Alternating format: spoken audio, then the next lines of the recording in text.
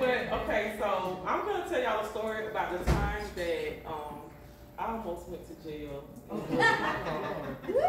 So for years, for like 23 years, how I paid my bill was working in retail management. Most of those years were I was in management. So my first actual store manager job. So it was hard because I was really, really young, and if you've ever been in a leadership role wherever you work and you're young, it can be kind of hard because if you have people older than you working for you, even if people younger than you working for you. So just a normal day, came to work, doing my duties, and my district manager come in, and I'm like, hey girl, how you doing? What's going on today? And I'm like, well, she acting kind of weird. Like, why is she acting like that? And so, I went on, did my opening duties or whatever I need to do. Store open. I had my associate there. I'm just working.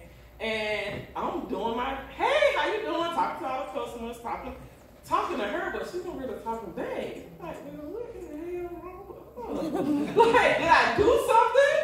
I don't know. And so they do audits all the time. So I didn't really think, she was looking through all my paperwork, just looking through the stuff, and I'm okay because I knew I didn't did anything. Hopefully, I had crossed all my T's and dotted all my I's, but she was really acting weird, and I did not know. And I was at the Macon Mall, so I didn't even pay attention that the mall cops kept walking by, and I'm like, what in the world? So I opened that day, so.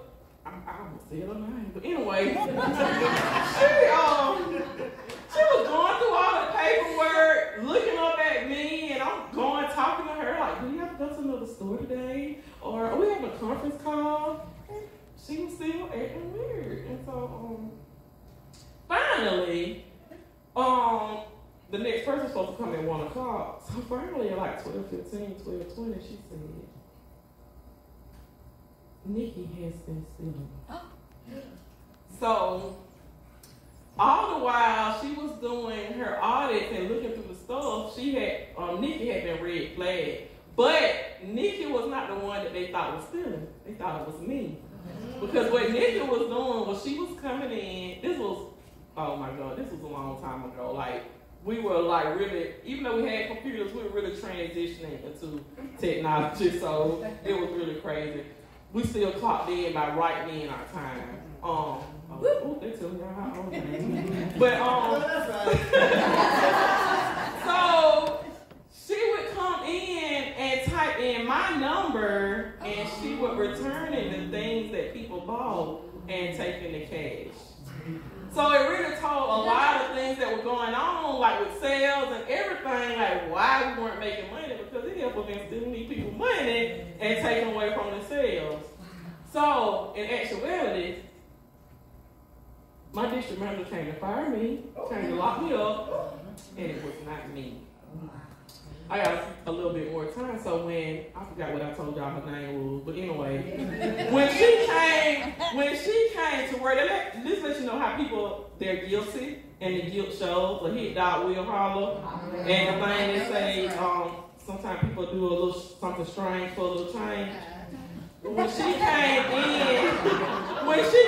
in, she immediately knew what was going on. The first question she walked, I was in the back of the store, so I could see everything happening when she walked in. Am I about to be fired today? And I'm like, girl, what you talking about? But yeah, so that's the time that I almost went to jail. It was not my fault, but I will say, you can't trust everybody, and just make sure that you don't take the downfall for somebody else.